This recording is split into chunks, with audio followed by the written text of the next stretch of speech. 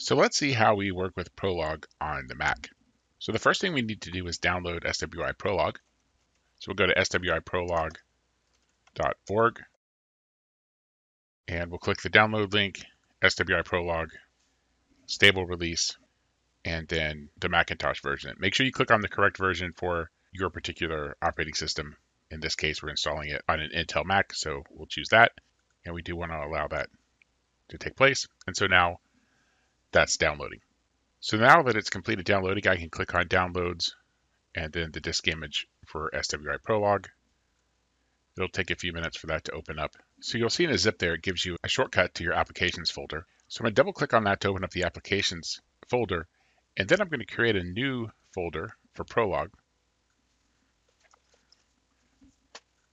And then I'll copy the SWI-Prolog program files into that folder. So I'm done with this.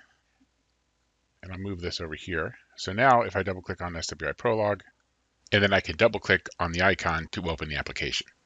So you'll notice we get a warning here, and that's just because it's not a verified developer. So I'm going to cancel, and then what I can do is control click SWI-Prolog and then say open. And now I have the option to open it, and you can see now it opens. And now that actually saves an exception. So now the next time I double click it, you can see that SWI-Prolog opens without the warning. So the next thing I want to do is edit a Prolog file. And for this, you can use any editor you want. I prefer to use MacVim. That's just my preference. So I'll zoom in the font there a little bit. So let's write some Prolog facts. So then once I'm done editing my file, I need to save it somewhere. And it's up to you where you save it.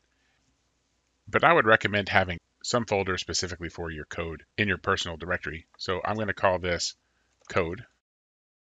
And again, you can call it whatever you want. Then I'm going to give it the name setup.pl.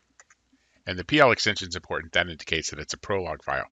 Now, on some systems, you may have Perl installed, and so that also uses a .pl. But again, it doesn't make too big of a difference what you name it because you can consult it directly from SWI-Prolog. So now we need to tell SWI-Prolog to consult the Prolog file we just wrote. That'll allow it to load it into memory so that we can work with it. You'll notice the path is ~code/setup.pl. So I can consult ~code/setup.pl. Now I could say language X, and it's going to give me my options. Now another thing I could do is, let's suppose I want to add C++ as a language.